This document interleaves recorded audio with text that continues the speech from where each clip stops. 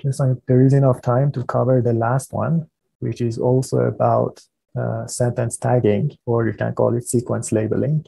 These are some data sets for you to explore.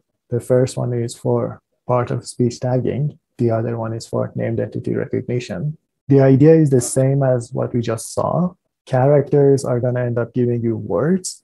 In the previous paper, we were using LSTMs to turn a bunch of characters into a word or a word vector. Here we are going to use CNNs.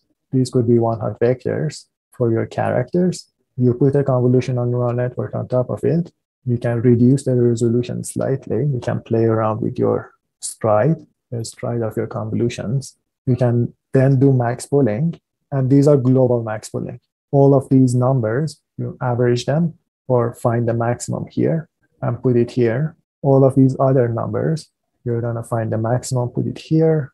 These other numbers, find the maximum, put it here. And the last row is going to give you the last column here. And that's going to give you a character representation for your word. You have your word embedding. You have your character representation. You concatenate them. You push them through forward and backward LSTMs. Concatenate again. Put the last layer of your neural network, which is going to give you as many classes as you want. For instance, this is a verb, this is a noun, and you're doing part of speech tagging. And then you can put your CRF layer in the end. Our LSTM is the usual LSTM, so there is nothing special there. There is input gate, forget gate, a memory gate, or a memory cell output, and then some portion of your memory you're going to output. That's your LSTM. Our CRF, the intuition behind using CRF, I explained CRFs and the intuition behind it in terms of named entity recognition. For instance, I organization cannot follow the intermediate or inside a person.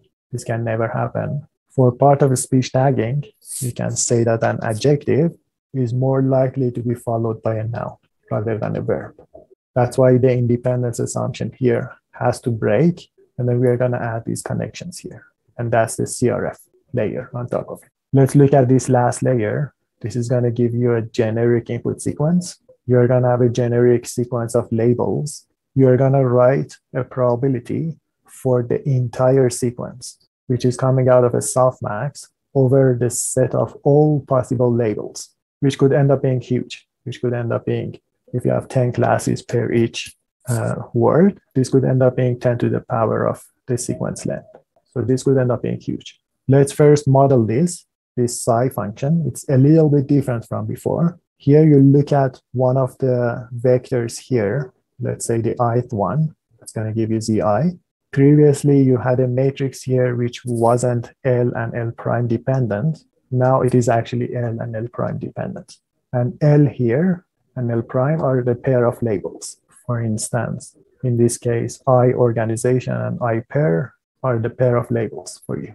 The other one, this B matrix, you can think of it as the A matrix in the previous two papers. So the only change is that this W is L and L dependent, L prime dependent.